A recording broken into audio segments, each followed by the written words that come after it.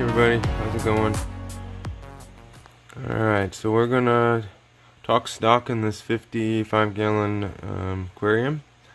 I've got a couple of options. I'm gonna show you guys what I've got available. So let's go visit the first candidate to fill this tank. Okay, so the first option we've got are rainbow Platys. I bet you there's probably 20 to 30 mature adults in this 40-gallon pond, and then there's probably another 200 or so fry amongst all of this duckweed, water lettuce, floating pearlweed. As you can see, let's get a closer shot here. We got fry all over in here. Excellent cover for these guys. This pearlweed. Yeah. Just at a quick estimation, I bet there's every bit of close to 200 fry. So we could put upwards of 200 plus Platys in the 55. It'd be pretty interesting. Be a really full tank. Definitely a lot of fish to look at. These Platys are a pretty attractive fish when it comes to its coloration. The adults are being pretty elusive right now, but okay, so put a few put some flake in there for them, and they are definitely going to town here. So yeah, they're pretty fish. There's a lot of pearlescence on its side that you can't see from looking down on the fish. These were actually my first fish I purchased getting back into the hobby a little over a year ago now. Started out with just 6 of them, and now look at them.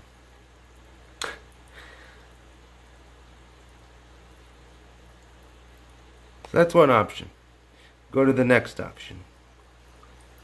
Okay, so the next option here is my Dwarf Praecox Rainbows. As you can see here, I've got a good clutch of adults. And these 2 smaller ones are actually fry that grew out into this tank. I put them in here several months ago. I did see some fry in here today. Or not some fry, some eggs. I don't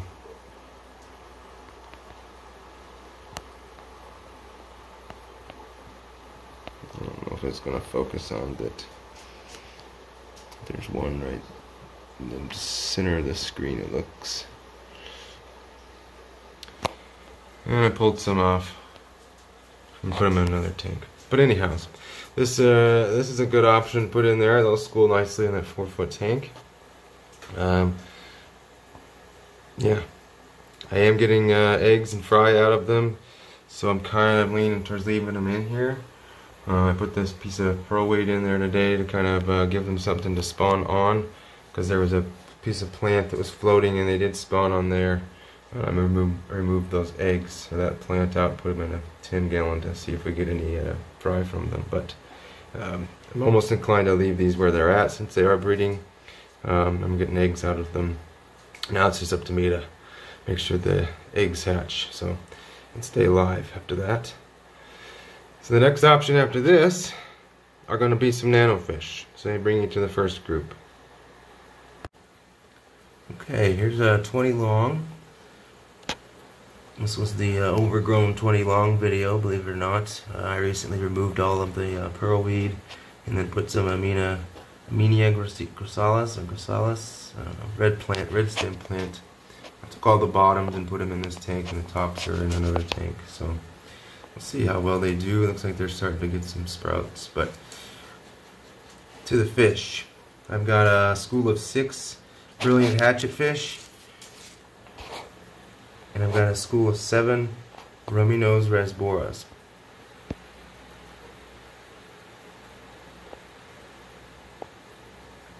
And those are the Rasboras. And then these fish with the line through them are the hatchet fish. So these two fish in here would be a cool fish to put in the 55. Definitely give them a room to school. So let's look at the other options we got as far as putting some other nanos in the 55. I've also got 4 of these. I think they're called Amber Dwarf Barbs. We can add to the 55 Dwarf Nano Tank. Or not Dwarf Nano Tank. Nano Tank.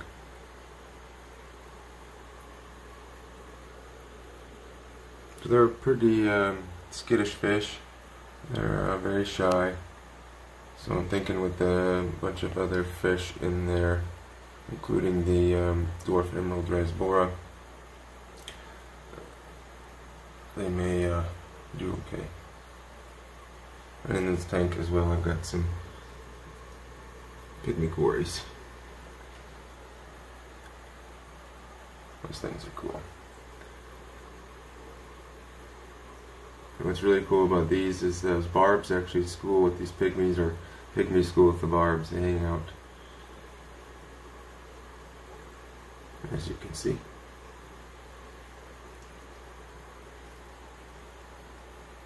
So yeah, this is an option as well.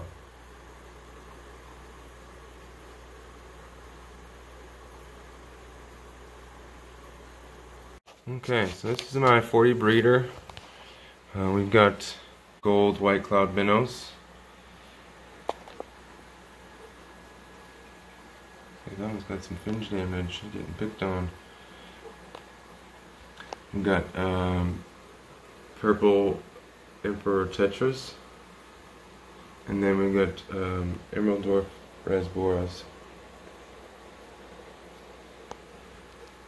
So these would be 3 cool fish to put in there. I do have 7 rust quarry cats. They're all about full grown now. And unfortunately I've already got pandas in the 55, so these will stay here if I move the other fish out. So if I do end up putting the Platys in there, what I would like to do, because that Platy pond stays relatively cold, I don't have a heater in or anything. Platys seem to be doing fantastic, despite it being only about 70 degrees, 72 sometimes. But what I was thinking is of putting these golden white cloud minnows in there. There's lots of overhead cover for them, a lot of space for them to get the females to spread out. There are 2 or 3 males, and then I think there's a total of 7. I think I have 3 males, 4 females. But yeah, that one female there. Or is that a male? That's a female right up front with a damaged fin. And it looks like there's a male right there with a damaged fin too. They're not playing well with each other. I guess they're spawning. Would appear so because she's pretty big.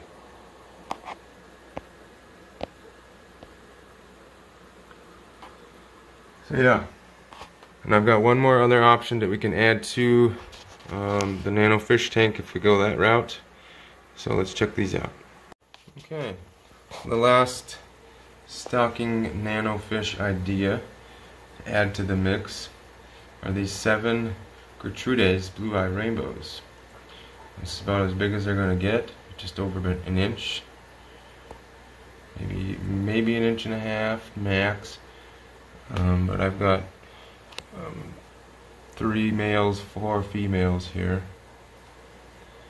So these would be a cool addition. They would stay up close to the top, as you can see. It's kind of how their pattern is most of the time. But let's see if I can't get a better light on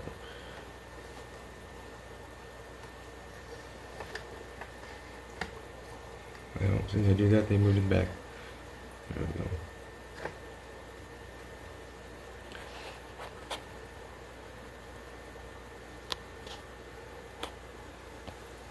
carpet of algae here. There we go, you can get a good look at him. The male there at the bottom, through the algae, you can see he's orange on the tip of his pectoral fins.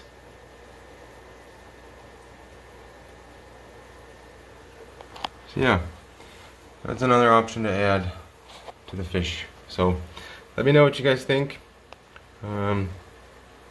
What would you guys do? Let me know in the comments below. Please like, subscribe, hit that thumbs up or down.